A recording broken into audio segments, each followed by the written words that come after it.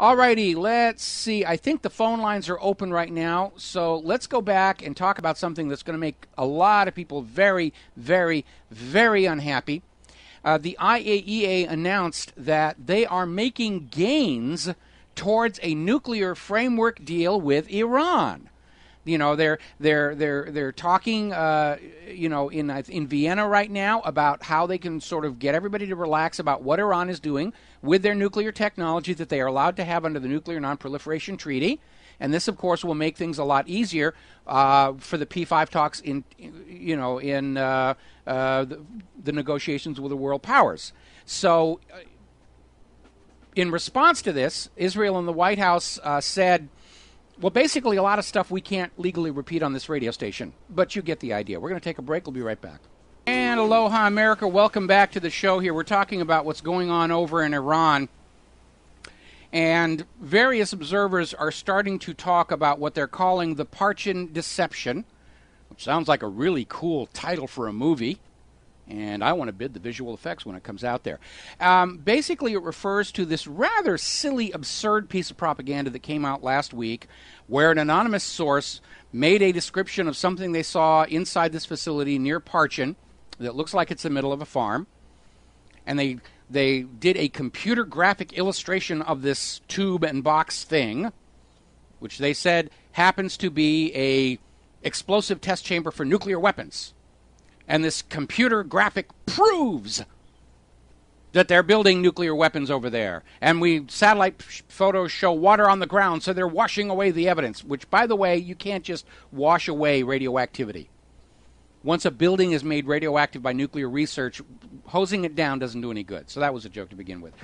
Well, it turns out that an expert in the manufacture or fabrication of what are called nanodiamonds took a look at this computer illustration that is supposed to be this weapons development testing chamber, and said it looks exactly like the kind of explosive chamber used to create nanodiamonds, which have industrial and medical applications. And as a matter of fact, the Iranian scientist, former Soviet scientist living in Iran, that is accused of helping the Iranians build nuclear weapons, isn't a nuclear weapon expert. His specialty is creation of nanodiamonds using explosives. The guy makes diamonds, and that's what this box appears to do. But they're going to take a computer illustration of an industrial machine with a rather benign purpose, and they're going to just say, oh, this proves nuclear weapons. Do you remember back when Colin Powell was showing these blurred photos taken from satellites? And everybody was saying, why are you showing us these blurred black and white photos? Because our satellites take pictures in color, and they're a lot sharper than that. And Colin Powell said, don't ask these questions or the terrorists will win. And they point to this white blur and say, this is a decontamination vehicle. And they point to this other blur and say, this is an obvious, tanker full of sarin gas. And then after the invasion, people went over and they found it was just fire trucks. Ordinary, everyday fire trucks. Fire department is what they photographed and said, oh, this is an Iraqi biological weapons lab. It's just that blatant. Remember the balloon inflators they kept insisting were mobile biological weapons lab? They're doing exactly the same thing all over again. Only this time we know it.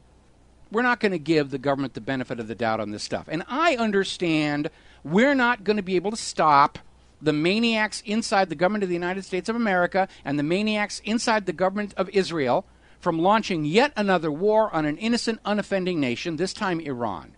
But what we can do, what we all should agree to do, is to deny these maniacs the illusion that they have actually convinced anybody on this planet of the moral rightness of their war. We can remove from them their sense of moral rightness. And without that sense of moral rightness, they're going to lose the war.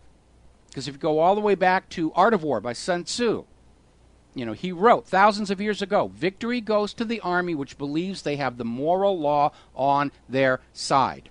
That is not Israel. That is not the United States of America. Now, Russia is already out there warning that an invasion into Syria and Iran could easily go nuclear. And what Russia is saying is absolutely true. And it's not a case of Russia threatening to use nuclear weapons on everybody. It is the realization that the United States lacks the men, the money, and the manufacturing to win a new world war. And sometime between this very second and final capitulation of the United States government, they will start turning those little keys on the nuclear weapons. They will have no choice in their own mind. So yeah, we're on the doorstep of a nuclear world war, and the United States and Israel, they're the bad guys. Now, over in Iran, the crown prince, notice they're already saying, oh yes, he's crown prince. He is eligible to be the ruler. The son of the Shah of Iran is out there urging Israel and the United States once again that they need to help the Iranian people topple their democratically elected government. Isn't that what elections are for?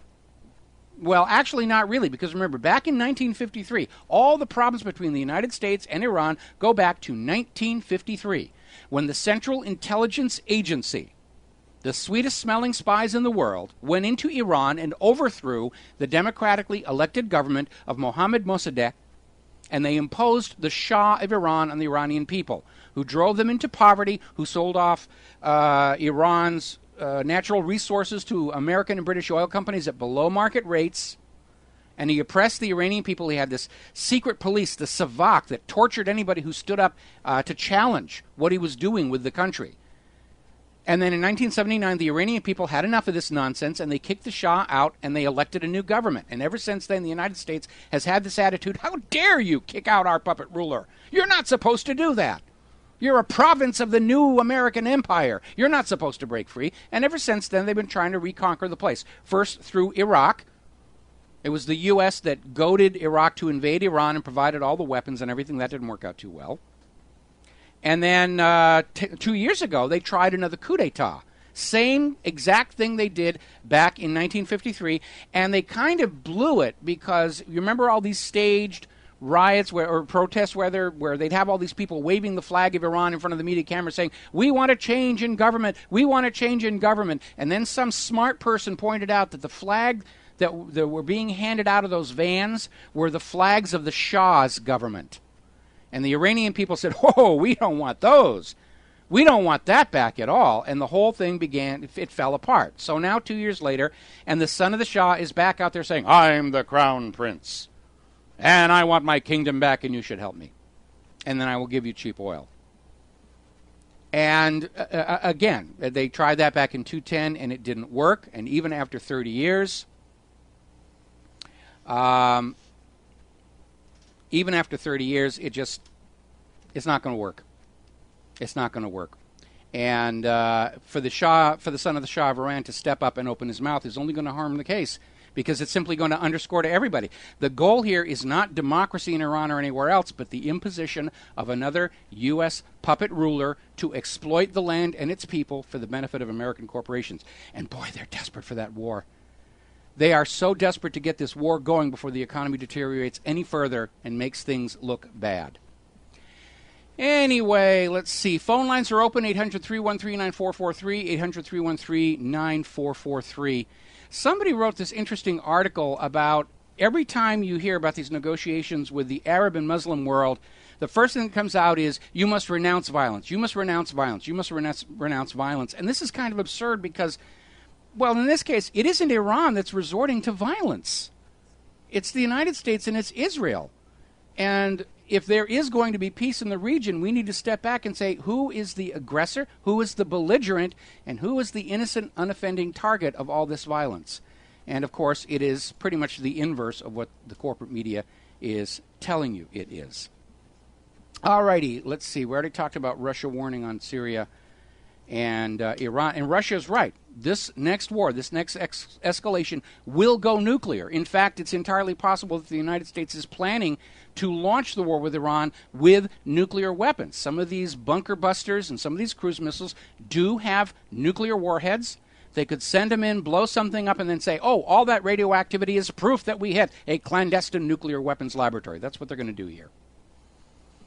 Meanwhile, we touched on this story briefly yesterday, but we're going to hit it again here today, that Obama is declaring a state of emergency through an executive order that allows him to start grabbing the property of Yemenis. Any of their properties and assets in the United States are now being seized by the United States government. Not getting a lot of coverage, but the obvious first step toward escalating the wars of conquest into Yemen. Okay. By the way, Dan in the control room was reminding me that we should remind everybody out there in the audience, all these nuclear sites in Iran that Israel and the U.S. are all screaming about bad stuff, Iran didn't build them. For the most part, they were built by French and Chinese, and certainly in the case of the power plant, Russian companies who know for a fact what these facilities will and will not do. And again, it underscores this claim that there's some big, vast Iranian secret weapons lab buried down there somewhere, like the one underneath Dimona. Meanwhile, one of our many phony al-Qaeda terrorists is back on TV again today, screaming about Saudi Arabia has to rise up and overthrow their evil government. And I'm not saying that the government of Saudi Arabia doesn't have problems, because they all do. But this has nothing to do with the people of Saudi Arabia or even its government. This is the opening salvo in the propaganda war leading to the invasion and conquest of Saudi Arabia once Iran is out of the way. And this is kind of a payback, because Saudi Arabia has kind of looked the other way as Israel and the United States have clobbered their neighbors. In fact, they've kind of provided some covert support and assistance. The Saudi Arabia ruling family thought that if they were all buddy-buddy with the United States of America, it would keep them safe from these Israel-sponsored invasions, and wrong. We can see clearly the propaganda campaign cranking up here. Meanwhile, Israel is out there screaming they want Olympic silence for Munich, which is fine. I would be delighted if Israel would stay silent about Munich, because I, for one, am sick of all the whining. This constant reminder of things that happened so long ago, normally we would not remember them. Tired of the whining, I really am.